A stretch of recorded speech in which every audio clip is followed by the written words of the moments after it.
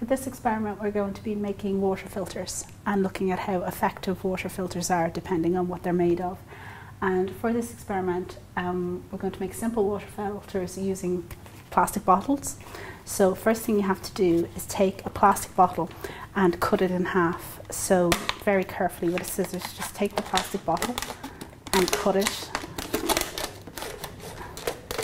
just roughly in half, just so you have enough to make a filter. And you do this twice with 2 bottles. Now, so we're going to make 2 filters today. We'll do one with sand and one with sand and charcoal, and it's to demonstrate how absorbent sand and charcoal are and how well they can filter water. So you have your 2 filters. You'll take some water that has some food colouring in it, and this is just so we can see how effective charcoal and sand are at removing substances from water. You don't need much food dye in the water, about 1 to 2 drops per litre. So that's important. If you have too much food dye in it, the experiment won't work. The first filter we'll make up will be the sand filter. So we take our bottle and some cotton wool, and you want to stuff it into the base of the bottle, and so this will hold everything in place. So you take some cotton wool, and you can use a pen or whatever to just stuff it into the bottom. Don't pack it too tightly or the water won't run through, but just tight enough to make sure that it won't move. So then our first filter will be of sand only. So we take our sand, and we want to pour a layer about 2 to 3 centimetres thick into the filter. Then what you want to do is we're going to make up our sand and charcoal filter. So to do that, take our second bottle, and once again we will fill it with the base of it with cotton wool. This time we're going to use sand and charcoal, and we're going to start by putting our layer of sand in first.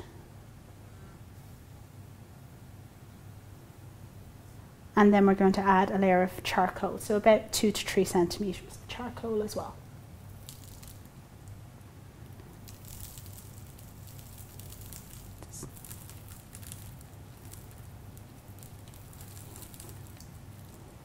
And then what you want to do next is to take cotton wool and place it over the top of both the charcoal and the sand. And this will stop the charcoal and sand from floating away or floating when you place the liquid in. So now what we're going to do is we're going to pass some of our coloured water through our 2 filters. And when doing this, we're going to just pass them into some clean beakers. And if you do this over white paper, you'll be able to see the results an awful lot better. So we'll start off with our sand, and we just start pouring the water. Pour it gently and try and aim for the centre of the cotton wool.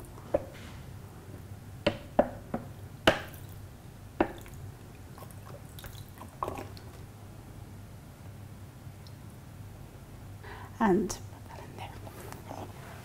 Next, you take your charcoal filter, and once again aiming for the centre of the cotton wool.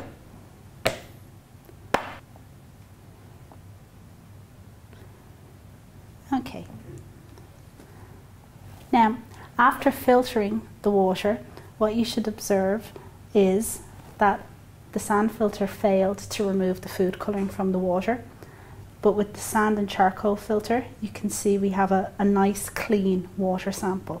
So the greater filtration ability of the charcoal is due to its surface area.